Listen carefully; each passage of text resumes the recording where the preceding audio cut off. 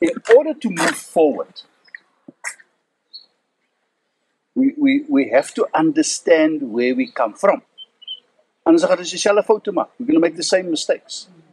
So they say, you must learn from your mistakes. Ne? You must leer. You must learn from your mistakes.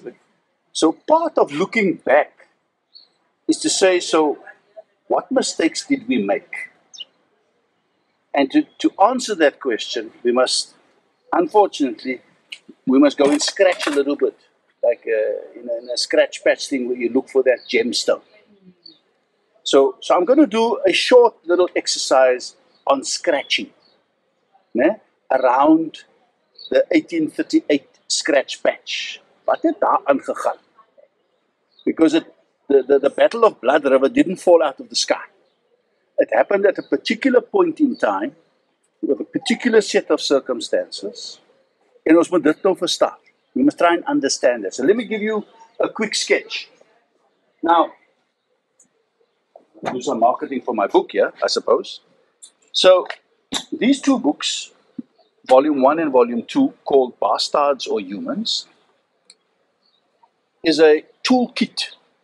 If you want to use an industrial image, or if you want to use a medical image, it's an instrument of healing. It's medicine to heal a broken soul. So Volume 1 is a story that is called The Unspoken Heritage of Colored People. This is also a contentious term. Colored people were called by all sorts of names, ne? Coloreds, Hottentots, Khoi, San, I mean, you name it. But that's the group of people we're talking about, which the Dutch discovered when they arrived here. And the Dutch first called them the Mense van die Kaap, the Kaapmans. This was the Dutch word for the Kaapenaars, is what we call them today. Although it means something different today. So, the people of the Cape, that's what it was. Geographically described and located. Okay. So we're back to 1838. So that's Volume 1. Who are those people? Volume 2, what I have in front of me here, is a photo album of 500 years of history. So if you open the page, you'll see a picture. But the picture is a picture in words. Ne? So I paint the picture in words for every year of a 500-year period of time. And that 500 years, we take it from when Bartholomew Diaz, arrived in 1488 off the shores of Mossel Bay, and he encountered people living there, and he described those people in terms of the color of their skin. You see, they were darker skinned people. They had short curly hair. And what's important, they had cattle for as far as the eye can see. In other words, these are wealthy people. These are arme mense. These are not poverty-stricken people. Wow, okay. That was Bartholomew Diaz, the Portuguese explorer, describing the people whom he saw in Mossel Bay. Now, I'm sure you've never heard that description of the people of Mossel Bay. But you go read what Diaz said. Okay? Now, what I do is, I do a snapshot. Every year, for 500 years, I tell you a story what happened that year. I took a bit of research and so on. And so this is a 500-page book, because it's one page per year. And that's how we get to 500 years of history. But I don't call it history. I call it 500 years of intimacy. Because our story, our history, yes, there's a lot of blood and a lot of war, but there's a lot of intimacy. Because when the Dutch came here, a lot of these young Dutch men came here, they were single, and they married our local women. If they didn't marry, they lived with them, had children with them, and that's how you eventually end up with a population. What do we call these people now? Because they're not Dutch. Just like it. What do we call them? You got to give them a name. And the name, unfortunately, bastards. And that's the pain.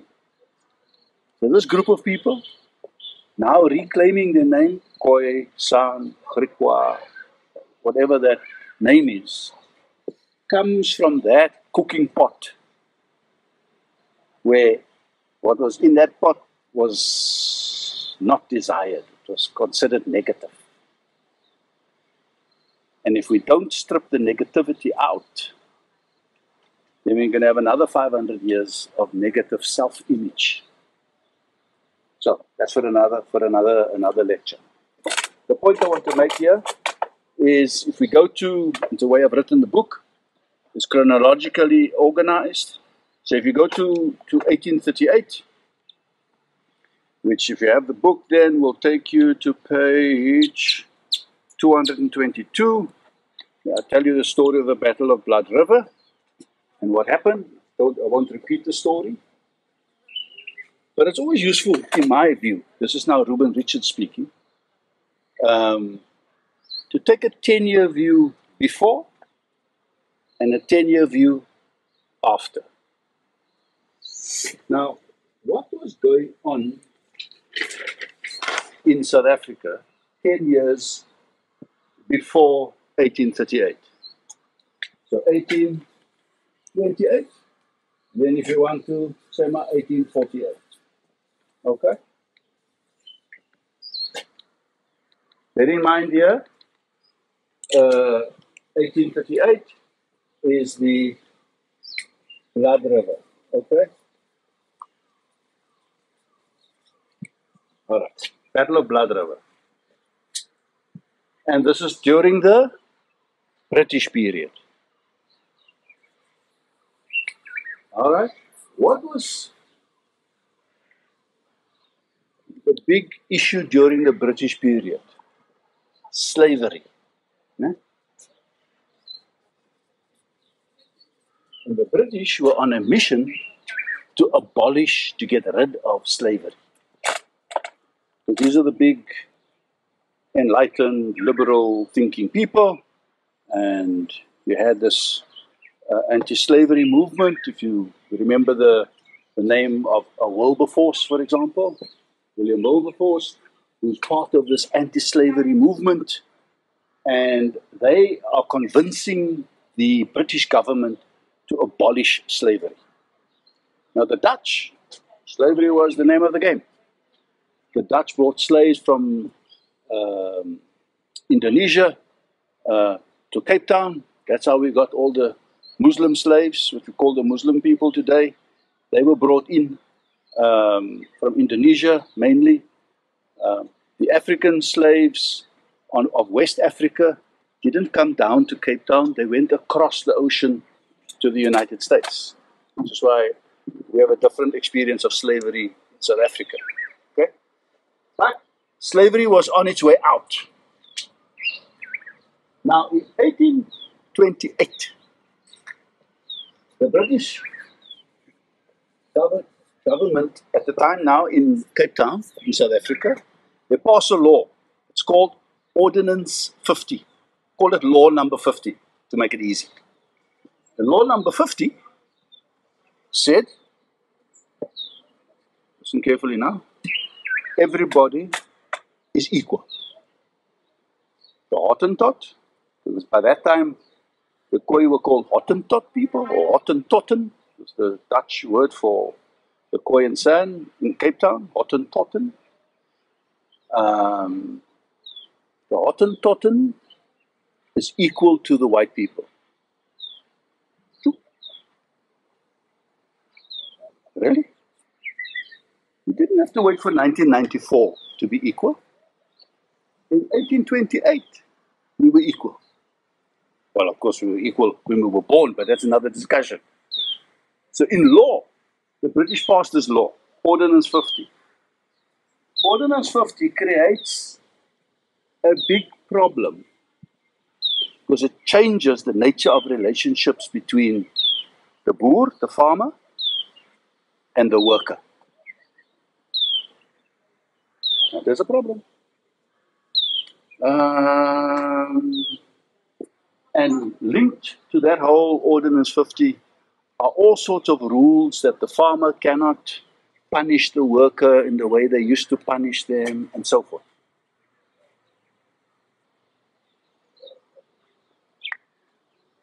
In 1832, sorry, 1834, the British Parliament in England now abolished slavery. There may not be slavery as an economic system functioning in the British Empire anymore. 1834.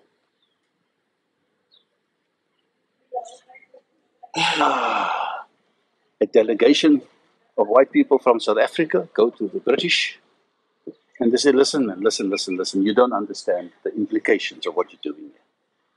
Because if all these people are no longer slaves, who's going to work on our farms?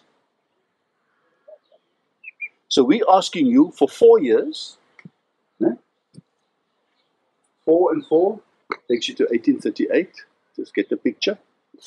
4 years to do what we call apprenticeship. Okay. So slavery is abolished, but in South Africa, we want 4 years of apprenticeship so that we can train up the slaves, the workers, so they can get some skills and then they can look after themselves in the marketplace. That was the thinking. It's like a BEE situation over here. Okay? 4 jaar basis, 4 years. That 4 years takes you to 1838. Keep 1838 is the Battle of Blood River. What else happens in 1834 when slavery is abolished? I have to depend on Ilse now. Well, Ilse didn't do history, so. Die groot trek, the great trek as it is described in history. The Afrikaners trek. And this is put it here, the great trek. Okay? I must hasten to add that that wasn't the only trek in the history of South Africa, because the Khoi and Sand also had a great trek. If you just follow the history of the Griquas, for example. Okay. So the groot trek happens. Why? Because the Afrikaners, led by Piet Retief, say, where is so? Listen here. These British people, with their liberal thinking, want to come and tell us that these slaves and us are equal. That's not how God intended it to be. You're getting a feel for, and their belief in their understanding of God and the Bible was so strong that they decided they're going to pack up and leave, because here is the devil is busy here. This thing of equality between races is from the devil. We're going to pack up and we are going. Now you must have very, very, very strong beliefs if you're going to pack up a Osova with all your worldly possessions and you are going to just march into the hinterland where you don't know what's going to meet you. And all you know, I don't want this equality stuff. This is not what we want. This is not God's plan. Don't you know why you're laughing? No? You never thought of it that way. No? Think about it. That is what drove the Great Trek. Now, I won't bore you with the detail from my books, where I quote from Retief's diary and his manifesto. We can do that in another seminar. But the Great Trek, as it's referred to, is a group of Afrikaners saddling up their oxen and yigatos. And on that journey, into the north, towards the north of the country. Remember, they must go from Cape Town, then Graaf Reinet, then the Eastern Cape, and then through, and you're going up through the middle of the country, dan kom jy by die Oranje Vrystaat uit, the Orange Free State. You can see that's where they start the Republic. Then you go further up north, you get to the Transvaal, they started the Republic. That line starts in 1834. On that journey, they meet Dingaan, the Zulu king. And that's where the Battle of Blood River happens. So now you've got the picture, okay? So it doesn't just happen out of the sky. Hierdie mense was op pad. They were on their way to their version of heaven and freedom and, shall we call it, democracy, and how to live. And in their world of how to live, white people were superior to black people. That's the reality. That was their belief system. That's what drove them. And on that route, they meet the Zulus. You can imagine. They win the war against the Zulus. 20,000 Zulus, less than 500 of us. They win the war. God must be on our side. This is confirmation. God is on our side. Not just on our side, but God agrees with what we believe, which is white people are superior to black people. Now, let's show a bit of empathy and sympathy for the belief system, because everything around them confirms a view that says God has rescued us. If we were to lose our battle, okay, another story. Different picture.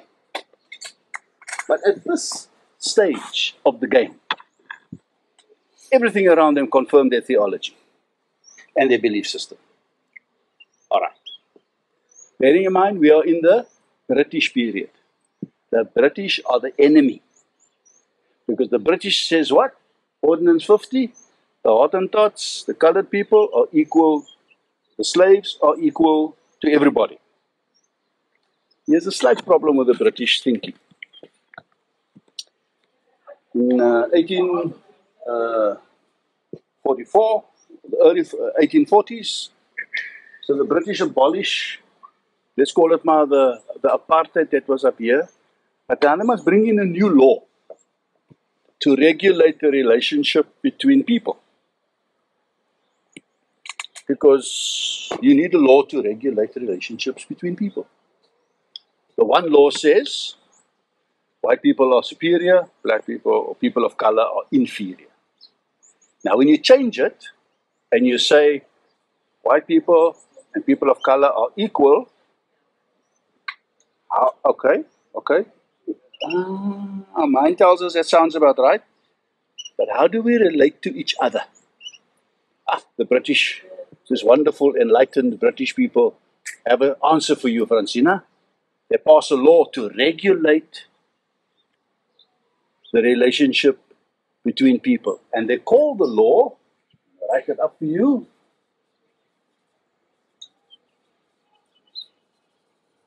the Masters and Servants Law, or the Masters and Servants Act. Piece of law that says in this society of equal people, there are masters and there are servants. Guess who were the masters? And guess who were the servants?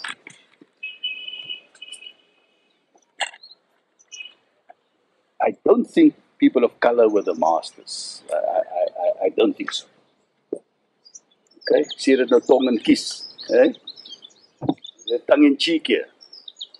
So this piece of legislation, today in South Africa, we don't call it the Masters and Servants Act. Guess what it's called? It's called the Labor Relations Act. So this is how you regulate the relationship between an employer, a master, and an employee, a servant. Now what happens when the employer is black and the servant, the employee, is white? I mean, you need a bit of a mind shift change here. In South Africa today, it is still the case that the majority of masters or employers is what color? And who are the servants? So, labor relations.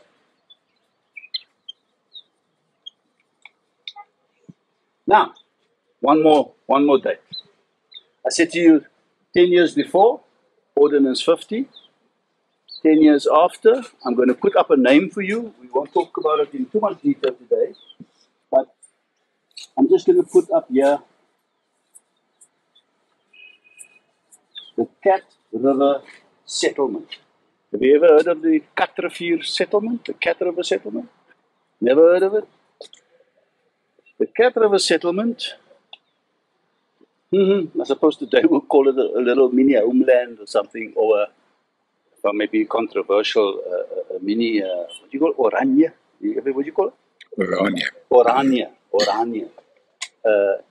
Kind of an exclusive little area, big area in the Eastern Cape that was occupied by the Hottentots, also known as Coloureds today.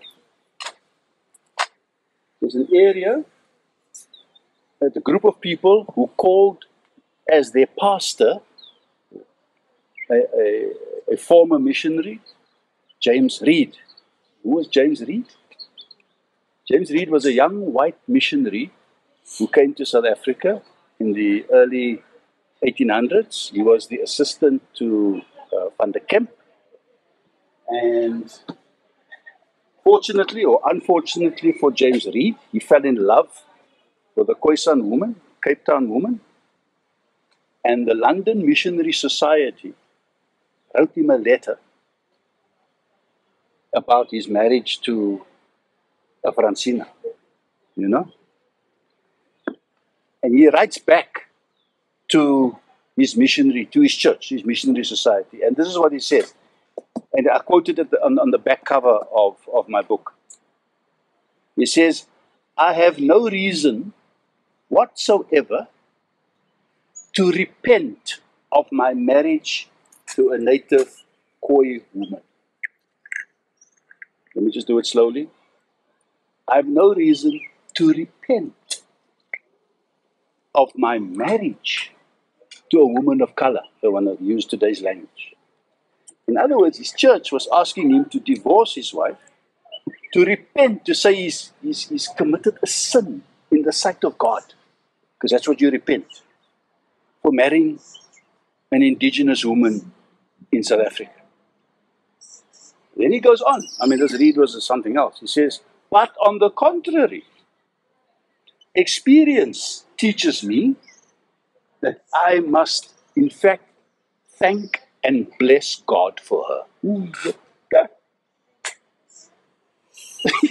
Ilse, this guy, he must have been on drugs or something. He says, I'm not going to repent of my marriage to this woman of color.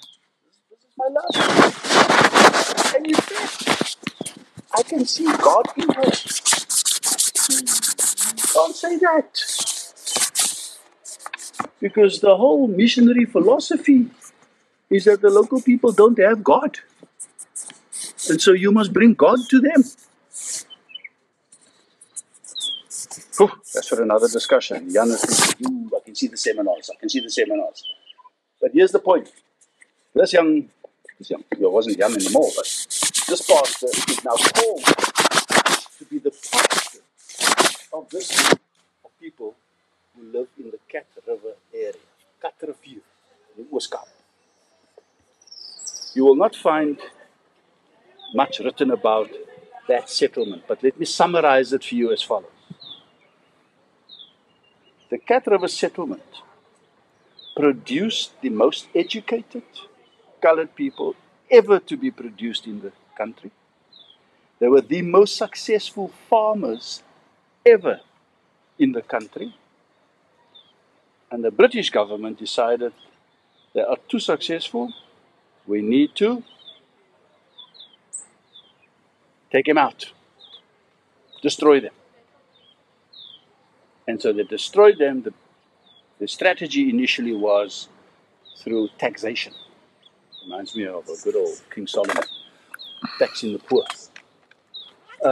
In this instance, taxing the settlement. And the settlement eventually falls apart for all sorts of reasons. That happens 10 years after 1838. Remember, I'm just trying to get a picture 10 years before, 10 years after. What heeft aangegaan, man? If somebody comes to visit you today, 2022, and they say, man, tell me about your country. Or let's make it easier. Because now we're writing a history book. Thabo Mbeki is in power. And you say, really? So who was in power before Thabo Mbeki? Oh no, let me tell you about Mandela. You can't understand Thabo Mbeki if you don't understand Mandela. Because Nelson Mandela was the forerunner, and he was followed up by Thabo Mbeki. Okay. And what happened after Thabo Mbeki? Ooh, let me tell you about another guy. His name is Jacob Zuma. You know, I can already see from your faces you've got your own version of history as you tell that story.